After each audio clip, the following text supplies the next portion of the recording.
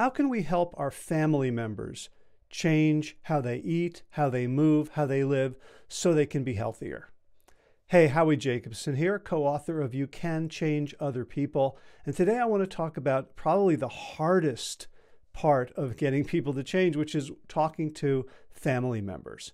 And especially if you are someone who eats well, you eat maybe a whole food plant-based diet or close to it, you move around, you do stress management, you exercise, you do all the good things, and there's someone else in your life, maybe a spouse, maybe a parent, a sibling, a child, who's not thriving, who's eating like crap, who's not moving, and you can see them, maybe they're already sick, maybe they're on the verge and they're heading in that direction. Maybe you're worried that they're not going to live long enough, and you're scared, and you could be angry, and you could be frustrated, and you really want to help them.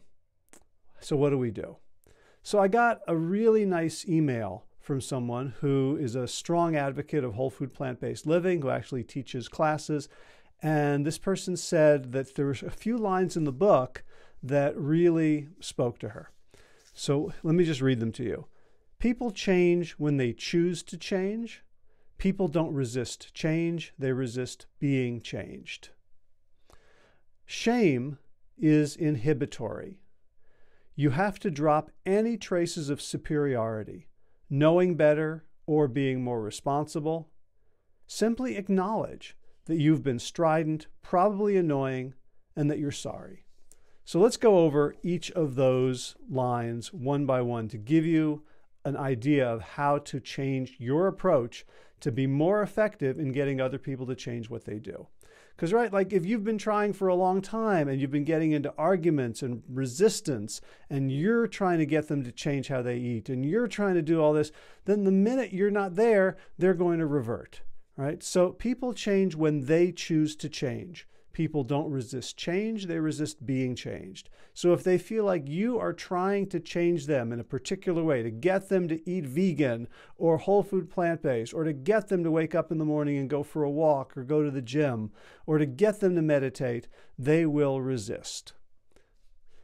So instead of that, what we have to do is ignite their own ownership of the change. Instead of us telling them what to do, we have to ask questions and stoke their curiosity so that they themselves are in touch with why they want to change. Right? And let's face it, nobody is like, I really want to be sick. I hope that I develop type 2 diabetes and high blood pressure and have to be on all these meds and maybe get a foot amputated. Nobody is thinking that. People aren't unmotivated to be well. They just don't know what to do. They may think that they can't do it. They may think that the costs of giving up their favorite foods is too great. And if you have been pushing them, they are going to resist just to maintain their autonomy. So we've got to shift from telling people what to do to becoming very curious about what they want. Okay, shame is inhibitory. What does that mean? It means shame is one of these emotions that is hardwired into us, and it has a purpose. All of our emotions have an evolutionary purpose, a survival purpose.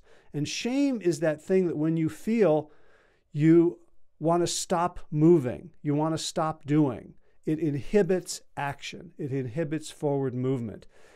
If you feel shame, it's because you are worried about being ostracized from your community, that they are looking down, they are disapproving of you. So you stop. And then ideally, you look around and you figure out, what am I doing? What do I need to be doing differently? And it's the pause that gives you the perspective to change. So what does that have to do with helping our family members eat better? Well, suppose you try to shame them into eating better. And you want to shame them, and we shame people in all sorts of ways. One way is obviously like shame on you. But we can also trigger people's shame simply by criticizing. Are you really going to eat that third donut? Oh, that triggers shame. Someone will then feel judged from the outside, and especially if they've been trying to not eat that third donut, they're going to be like, what's wrong with me? Another way to trigger shame is to offer advice, unsolicited advice. And this seems crazy to us when we're offering it, but think about when you have received unsolicited advice. What that communicates to you is the person giving you the advice knows better. They're smarter, they're more responsible, they're more in touch, and you are less than. They know, you don't. And that can trigger shame. And again, shame is inhibitory. It will stop us from moving forward. When we trigger shame in other people, it will stop them from moving forward. And when we want people to change, we want them to move. We want them to do things differently, to take new actions. So anytime we're triggering shame, we are getting the opposite of what we want for them and from them.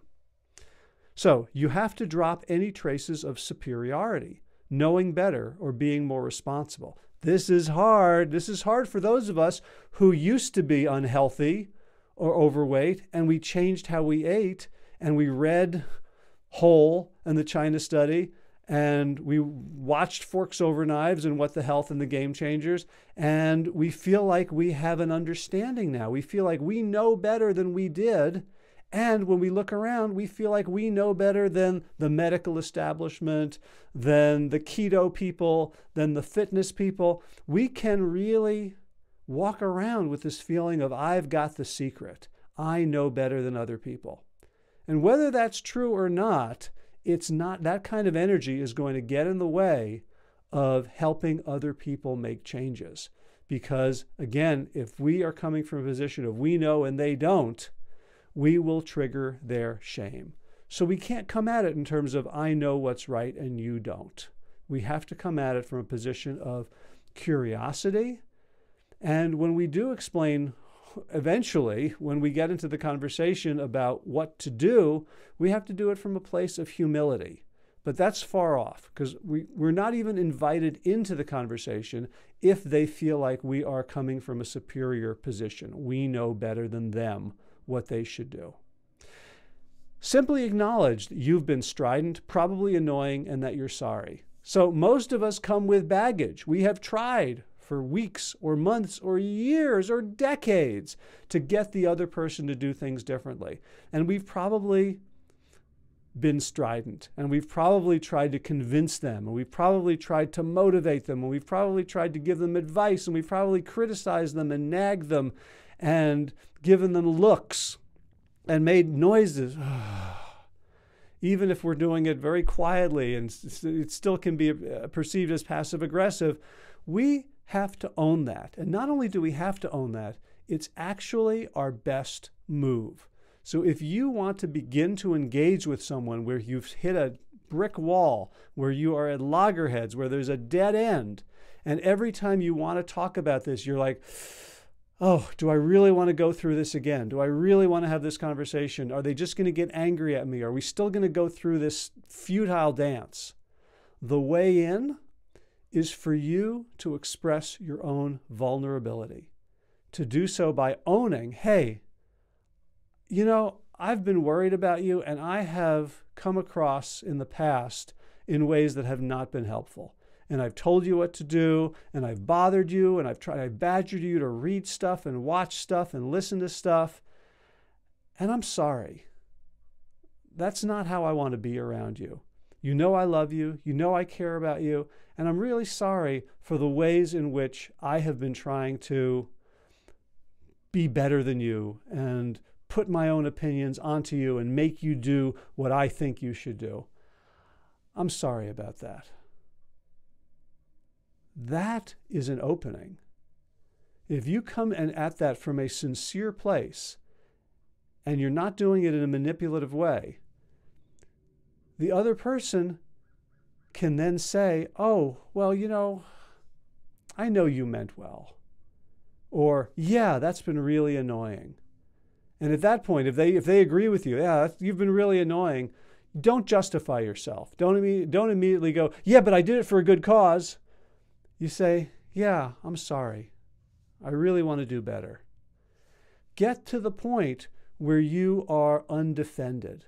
Because when you become undefended, that's an invitation for the other person to drop their own defenses as well. That's when they might be able to say, you know, I do want to do better. I just haven't figured out how.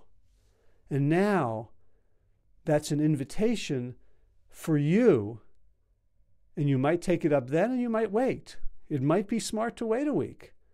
But at some point to say, hey, you mentioned you were having trouble. I know I've been a pain about this in the past. I really want to change. If you ever want to talk about it with me and think it through, I would love to be helpful. And they may say no. And saying no is not a bad thing, because that is now an expression of their autonomy. If they say no, they are developing ownership, so that when they then come back and say, yeah, you know what, can we talk about this? Or maybe you could suggest a couple of meals for me, or maybe we could talk about changing up one dinner a week. When now they're beginning to be open because you went first.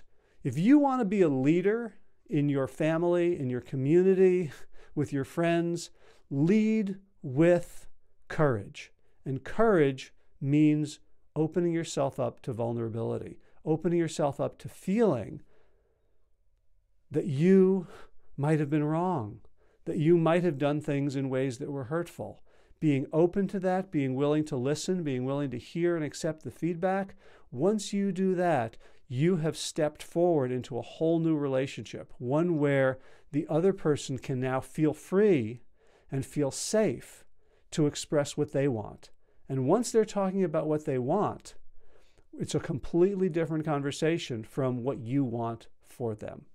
So again, the book is called You Can Change Other People. Yeah, it's a business book, but it's really a human book, a human communications book, a life book. You can find it anywhere books are sold. I would love for you to get a copy. I would love to hear your feedback. I would love to see your Amazon reviews. And I'd love to hear the stories of how you use the 4 steps to actually improve the lives of the people you care about. Thanks for watching. Have a great day.